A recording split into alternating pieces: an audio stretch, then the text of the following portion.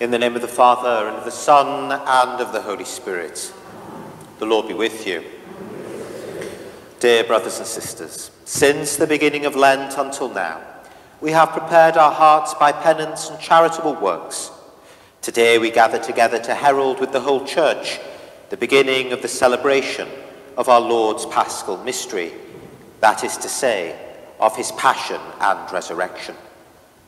For it was to accomplish this mystery that he entered his own city of Jerusalem. Therefore, with all faith and devotion, let us commemorate the Lord's entry into the city for our salvation, following in his footsteps, so that, being made by his grace partakers of the cross, we may have a share also in his resurrection and in his life. Let us pray. Almighty ever-living God, sanctify these branches with your blessing, that we who follow Christ the King in exaltation may reach the eternal Jerusalem through him, who lives and reigns for ever and ever.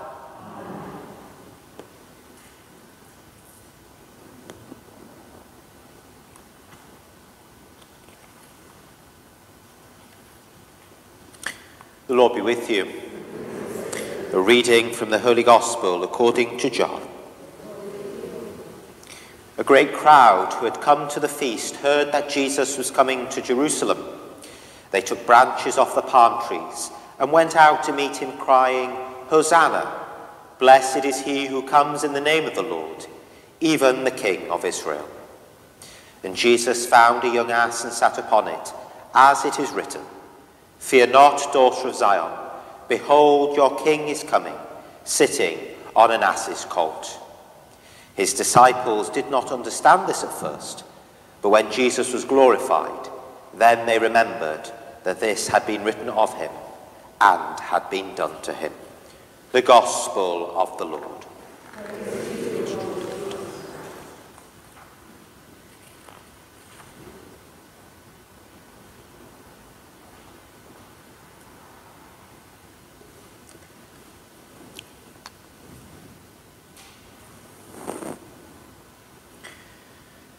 My dear brothers and sisters, in order to celebrate worthily the sacred mysteries, let us call to mind our sins. Lord Jesus, you are mighty God and Prince of Peace. Lord, have mercy. You are the Son of God and the Son of Mary. Christ, have mercy. You are the Word made flesh, the splendour of the Father. Lord, have mercy. May Almighty God have mercy on us, forgive us our sins, and bring us to everlasting life. Let us pray.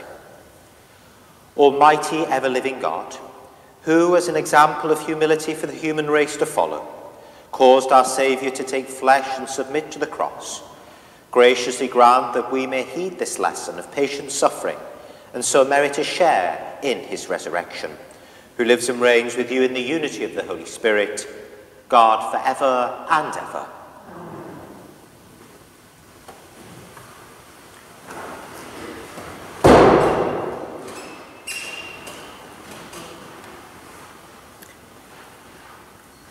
A reading from the prophet Isaiah. The Lord has given me a disciple's tongue, so that I may know how to reply to the wearied.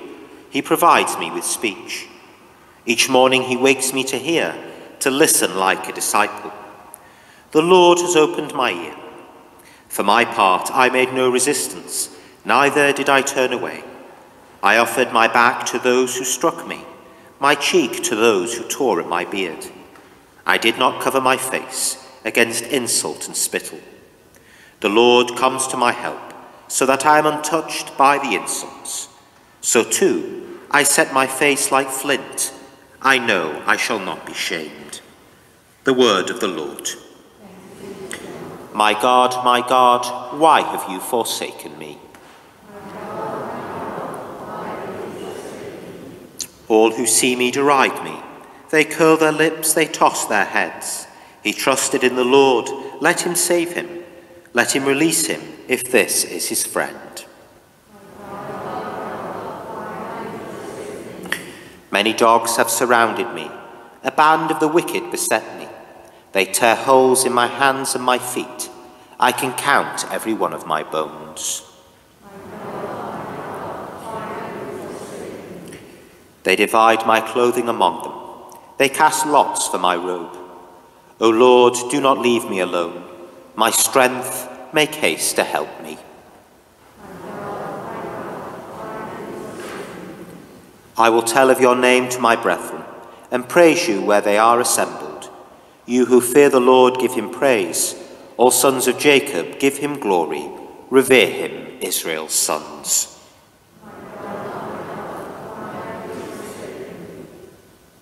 A reading from the letter of St. Paul to the Philippians.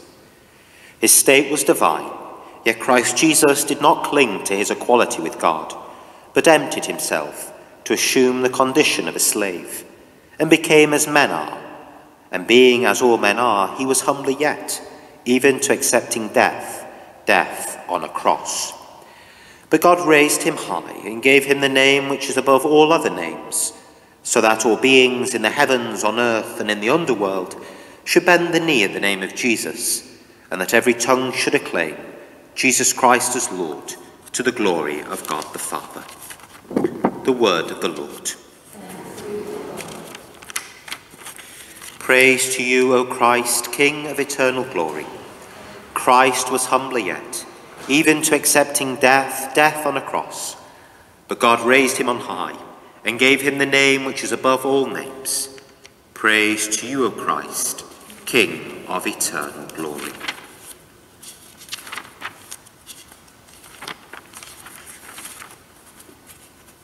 The Lord be with you. The Passion of our Lord Jesus Christ according to Mark. First thing in the morning, the chief priests, together with the elders and the scribes, in short, the whole Sanhedrin, had their plan ready. They had Jesus bound and took him away and handed him over to Pilate. Pilate questioned him, "Are you the king of the Jews?" "It is you who say it," he answered. And the chief priests brought many accusations against him. Pilate questioned him again, "Have you no reply at all? See how many accusations they are bringing against you." But to Pilate's amazement, Jesus made no further reply. At festival time, Pilate used to release a prisoner for them, anyone they asked for. Now a man called Barabbas was then in prison with the rioters who had committed murder during the uprising. When the crowd went up and began to ask Pilate the customary favor, Pilate answered them, "Do you want me to release for you the king of the Jews?" For he realized it was out of jealousy that the chief priests had handed Jesus over. The chief priests, however, had incited the crowd to demand that he should release Barabbas for them instead. Then Pilate spoke again. "But in that case," he said to them, "what am I to do with the man you call the king of the Jews?" They shouted back, "Crucify him." "Why?" Pilate asked. "What harm has he done?" But they shouted all the louder, "Crucify him." So Pilate, anxious to placate the crowd, released Barabbas for them, and having ordered Jesus to be scourged, handed him over to be crucified. The soldiers led him away to the inner part of the palace, that is, the praetorium, and called the whole cohort together. They dressed him up in purple, twisted some thorns into a crown and put it to him. And they began saluting him, "Hail, King of the Jews." They struck his head with a reed and spat on him, and they went down on their knees to do him homage. And when they had finished making fun of him, they took off the purple and dressed him in his own clothes. They led him out to crucify him. They enlisted a passerby, Simon of Cyrene, father of Alexander and Rufus, who was coming in from the country to carry his cross.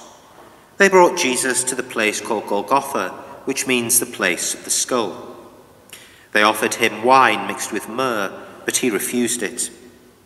Then they crucified him and shared out his clothing, casting lots to decide what each should get. It was the third hour when they crucified him. The inscription giving the charge against him read, "The King of the Jews." And they crucified 2 robbers with him, one on his right and one on his left. The passers-by jeered at him. They shook their heads and said, "Aha! So you would destroy the temple and rebuild it in 3 days? Then save yourself. Come down from the cross." The chief priests and the scribes mocked him among themselves in the same way. "He saved others," they said. "Can he not save himself? Let the Christ, the King of Israel, come down from the cross now for us to see it and believe."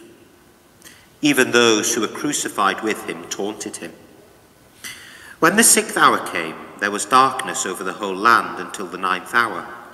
And at the 9th hour, Jesus cried out in a loud voice, "Eloi, Eloi, lama sabachthani," which means, my God, why have you deserted me?"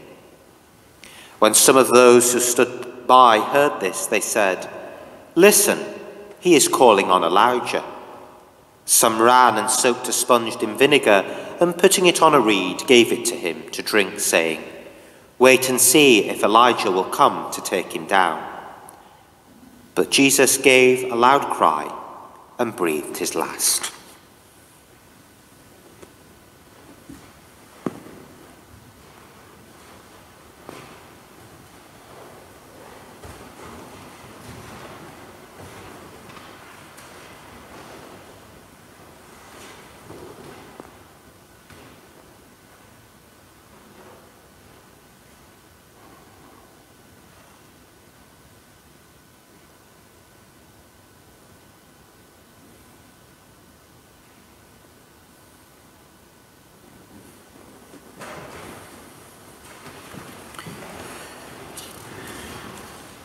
And the veil of the temple was torn in two from top to bottom. The centurion who was standing in front of him had seen how he had died and said, "In truth, this man was a son of God." There were some women watching from a distance. Among them were Mary of Magdala, Mary who was the mother of James the younger, and Joseph and Salome. These used to follow him and look after him when he was in Galilee. And there were many other women there who had come up to Jerusalem with him. It was now evening, and since it was preparation day, that is, the vigil of the Sabbath, there came Joseph of Arimathea, a prominent member of the council, who himself lived in the hope of seeing the kingdom of God. And he boldly went to Pilate and asked for the body of Jesus. Pilate, astonished that he should have died so soon, summoned the centurion and inquired if he was already dead.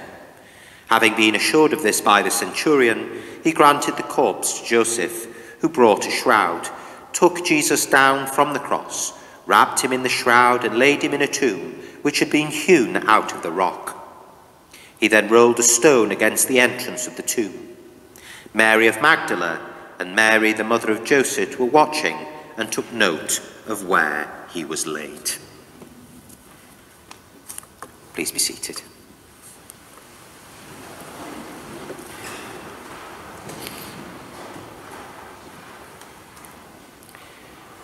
There is a school that is not very popular, but made compulsory by life, a school that all of us have to attend sooner or later. It's a school of suffering.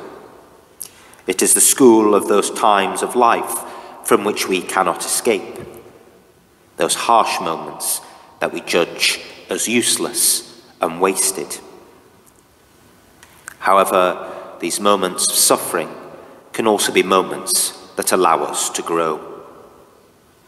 The entrance into Holy Week constitutes the very beginning of the school of suffering and opens a path for us that allows us to reread these times of suffering that we're all called to go through from time to time.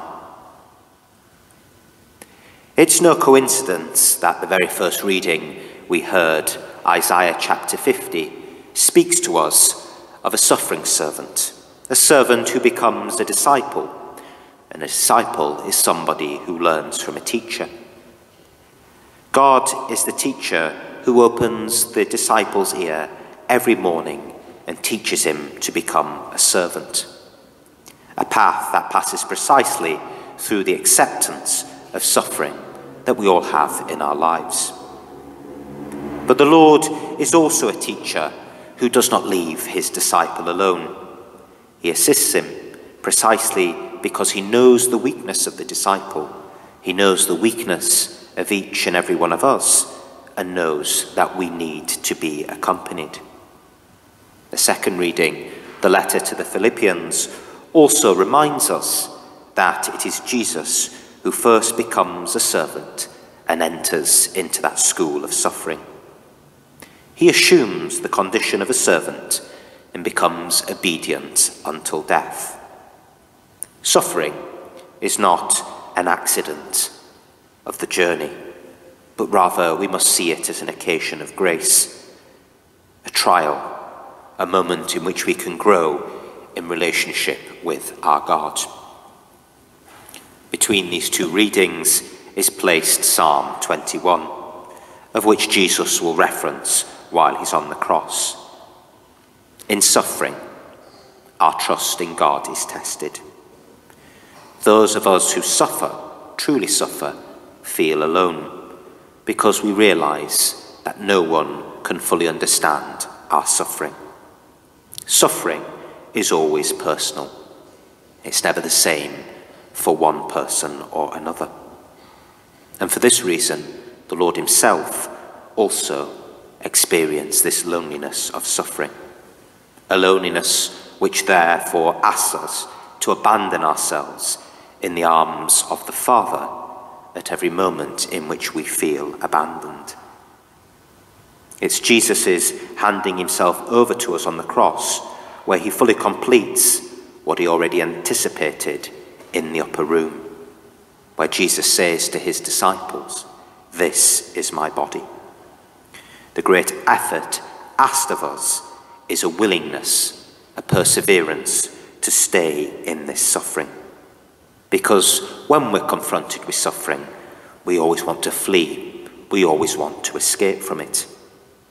While Jesus hands himself over for us, Judas, on the other hand, thinks he's avoiding suffering. He hands over the other person, Jesus, rather than himself. But we know the greater suffering that causes Judas. It is the person who deludes themselves into thinking they can avoid their own suffering and trying to put it on to another. Each and every one of us has excuses or scapegoats which we can hand over. But as the story of Judas shows us, in reality, every one of us, sooner or later, will confront suffering without being able to avoid it. And that's fine, because suffering frightens us, because we see it as a waste. We'd like to use our time and energy for other projects elsewhere. Suffering is like that cracked alabaster jar. It seems useless, an excessive and meaningless gesture. And yet Jesus suggests that we learn precisely from the gesture of that woman, where the disciples around him are wanting him to sell the ointment and give it to the poor. Suffering is also a moment of truth. We have all learned that when we are suffering, our relationships with other people are shown as they really are. There are, in fact, sadly, those who abandon us when we suffer and leave us alone. There are those, like in the garden, who want to confront suffering with the violence of the sword. There are those who want to take the advantage of suffering. There are those that shout aloud and make a great storm but do very little to relieve suffering. There are those that become exasperated by our suffering and quickly abandon us. And there are even those people who enjoy playing with our suffering. If you really want to get to know a person, watch them in the face of your own suffering. In our suffering, there are also those who, like Simon of Cyrene, are involved despite of themselves. Because, and this is what I ask of the parish community, Suffering, or is asked of every Christian in fact, suffering is never ours alone. It does not remain locked up in our own personal container, but our suffering inevitably affects those that are around us, those that love us. Hopefully, you're the one of those people that remain under the cross of others and do not turn away and abandon them. There are even those who, faced with the suffering of the other, find courage that they did not think they had, like Joseph of Arimathea. Remember, the gospel passage we've just heard describes him as boldly going to ask Pilate. Joseph risks himself going to ask for the body of Jesus. Courage is one of the fruits of suffering. There is a stone that apparently seems to put an end to the story that we've just heard. But instead, the suffering of our Lord has set in motion a path, a river of love that does not stop. Jesus reminded us of this several times, but we do not always remember his words. The grain of wheat is enveloped in the earth, but very soon it will blossom and the harvest will be abundant. And then finally, we will be able to rejoice. In the name of the Father, and of the Son, and of the Holy Spirit.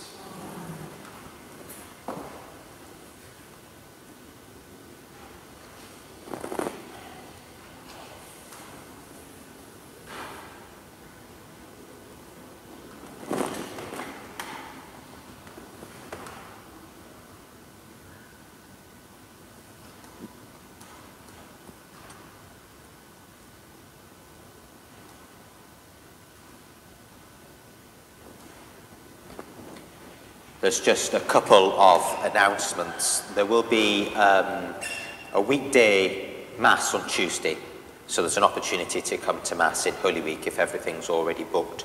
And also on Wednesday evening, and check the bulletin, I'm pretty sure it's 7 till 8, there will be confessions available. So if you want to go to confession during Holy Week, there is a service or the opportunity of confession between 7 and 8. Wednesday evening. The palms that have been blessed will be distributed at the end of Mass in the car park. And there'll be a steward that hands one over to you. So, my dear brothers and sisters, let us stand and profess our faith.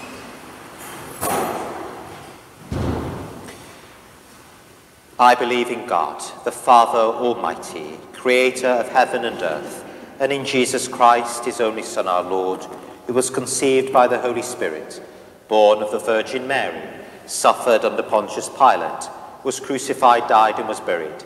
He descended into hell. On the third day he rose again from the dead. He ascended into heaven and is seated at the right hand of God the Father Almighty. From there he will come to judge the living and the dead. I believe in the Holy Spirit, the Holy Catholic Church, the communion of saints, the forgiveness of sins, the resurrection of the body, and life everlasting. Amen. In this time of the Lord's Passion, when Christ offered prayers and supplications to his Father with loud cries and tears, let us humbly beseech God that in answer to his Son's reverent submission, he may in mercy hear our prayers also. That the Church, the bride of Christ, may be more fully cleansed by his blood in this time of his Passion. Lord, in your mercy, that through the blood of Christ's cross all things in the world may be brought to peace for the sake of salvation. Lord, in your mercy, that God may grant fortitude and patience to all through sickness or hardship have a share in Christ's passion. Lord, in your mercy, that we may all be led through the Lord's passion and cross to the glory of the resurrection. Lord, in your mercy. And we join our prayers to Our Ladies as we say, Hail Mary, full of grace, the Lord is with thee. Blessed art thou amongst women, and blessed is the fruit of thy womb, Jesus. Holy Mary, Mother of God, pray for us sinners now and at the hour of our death. Amen. Be present, O Lord, to your people at prayer, so that what they do not have the confidence or presumption to ask, they may obtain by the merits of your Son's passion, who lives and reigns forever and ever. Amen.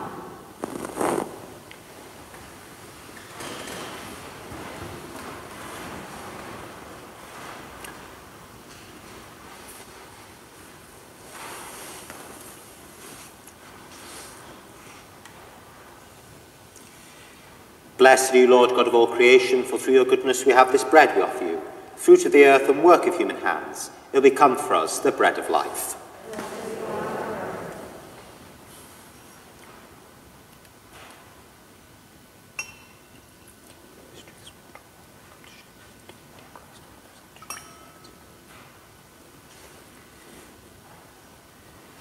Blessed are you, Lord God of all creation, for through your goodness we have this wine we offer you, fruit of the vine and work of human hands. It will become for us our spiritual drink.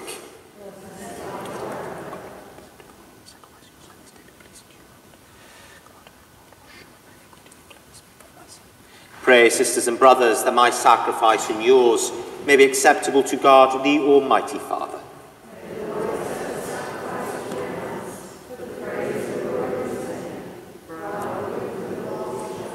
Through the passion of your only begotten Son, O Lord, may our reconciliation with you be near at hand, so that, though we do not merit it by our own deeds, yet by this sacrifice, made once for all, we may feel already the effects of your mercy, through Christ our Lord. The Lord be with you. Lift up your hearts. Let us give thanks to the Lord our God. It is truly right and just, our duty and our salvation, always and everywhere to give you thanks, Lord, Holy Father, Almighty and eternal God, through Christ our Lord. For though innocent, he suffered willingly for sinners, and accepted unjust condemnation to save the guilty. His death has washed away our sins, and his resurrection has purchased our justification. And so, with all the angels, we praise you, as in joyful celebration, we acclaim, Holy, holy, Lord God of hosts. Heaven and earth are full of your glory. Hosanna in the highest. Blessed is he who comes in the name of the Lord. Hosanna in the highest.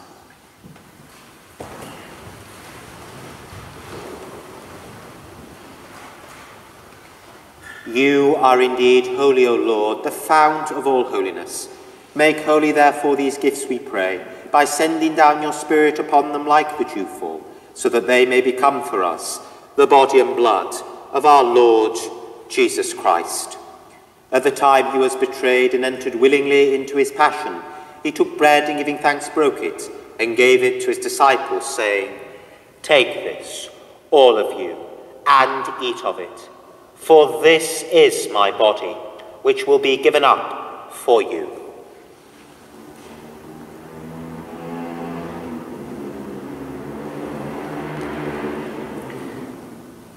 In a similar way, when supper was ended, he took the chalice, and once more giving thanks, he gave it to his disciples, saying, "Take this, all of you, and drink from it. For this is the chalice of my blood, the blood of the new and eternal covenant, which will be poured out for you and for many, for the forgiveness of sins. Do this in memory of me."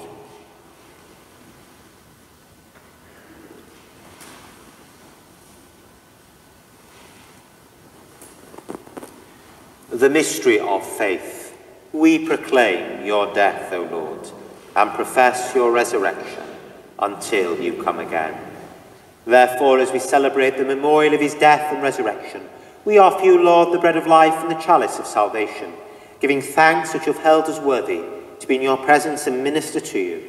Humbly we pray that, partaking of the body and blood of Christ, we may be gathered into one by the Holy Spirit. Remember, Lord, your church spread throughout the world, and bring her to the fullness of charity, together with Francis our Pope and Marcus our Bishop, and all the clergy. Remember also our brothers and sisters, who have fallen asleep in the hope of the resurrection, and all who have died in your mercy. Welcome them into the light of your face. Have mercy on us all, we pray, that with the Blessed Virgin Mary, Mother of God, with blessed Joseph, the spouse, with the blessed apostles, and all the saints who have pleased you throughout the ages, we may merit to be co-heirs to eternal life, and may praise and glorify you through your Son, Jesus Christ. Through him and with him and in him, O God, Almighty Father, in the unity of the Holy Spirit, all glory and honour is yours, forever and ever.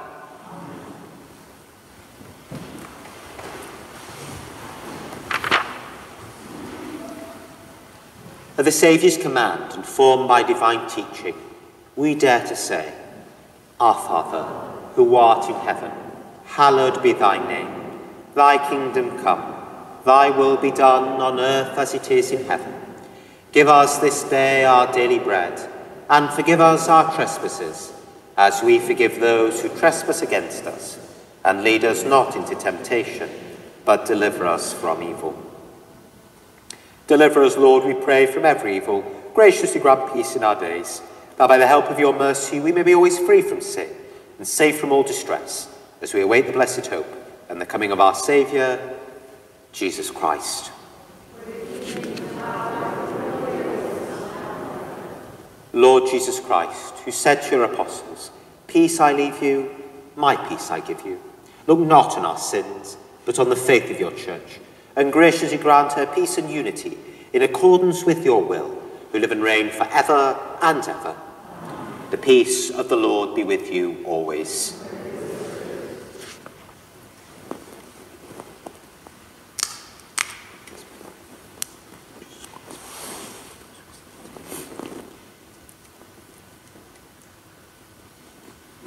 Lamb of God.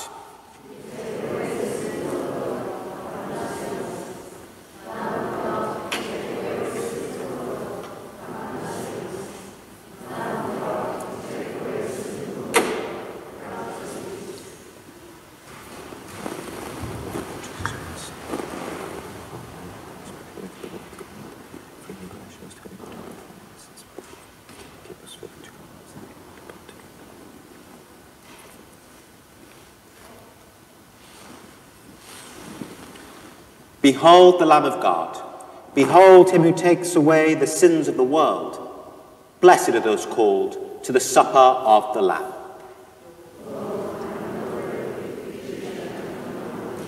But only say the word, and my soul shall be healed.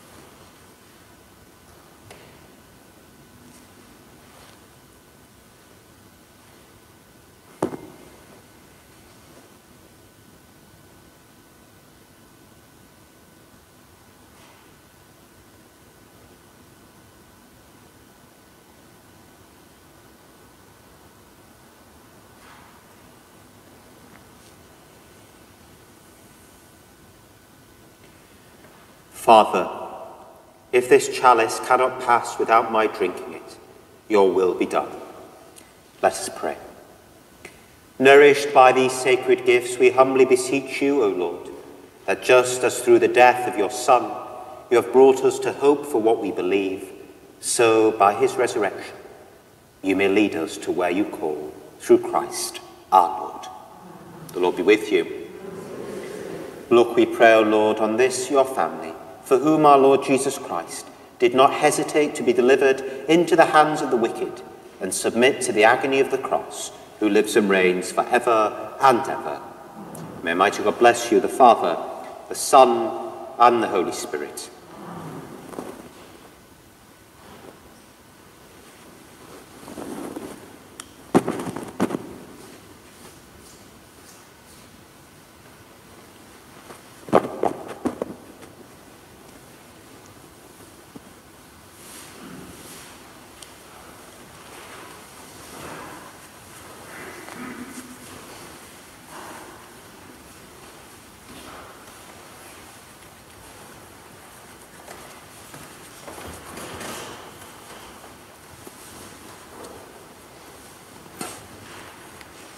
The body of Christ.